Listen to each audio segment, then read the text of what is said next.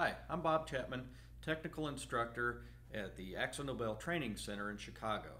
And I want to give you some technical tips about the Automatchic Vision. Okay, the first thing I want to talk about is where to keep it. Okay, if you can keep it in an office type environment, that's great. But keep it clean if you have to keep it in the shop. I recommend to keep it in the case that it came in with the lid closed. Make sure that when it's not in use also to keep this little door shut at all times, because we do not want to let any dust or dirt inside this lens. It's a very sensitive piece of equipment, so we got to keep it clean. One thing I would like you to check periodically is there, if you raise that up, there is an O-ring right here. It is a light sealing O-ring. Just give it an inspection every now and then and make sure it's in good shape. So if someone abuses this, it can get knocked out. If it gets a crack in it, it's going to let light in and it's going to throw off your readings. Now it does come with a replacement O-ring, but just double check this every now and then. For those of you that have multiple AMVs at your facility, there's a serial number right here on the AMV, and there's also serial number right here on your calibration tiles. Those must match. Do not get them mixed up between AMVs, okay?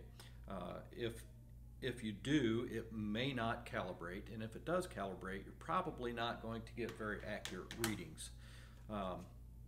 One other thing, there's also a temperature sensor right here.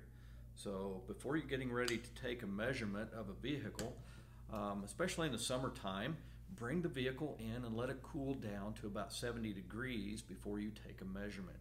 And likewise in the wintertime, bring the vehicle in and let it warm up before you take a measurement of the vehicle. Now when getting ready to take a measurement, you want to choose an area of the vehicle that is free of any major defects such as large scratches or any rock chips or pieces of dirt or any excessive amount of orange peel.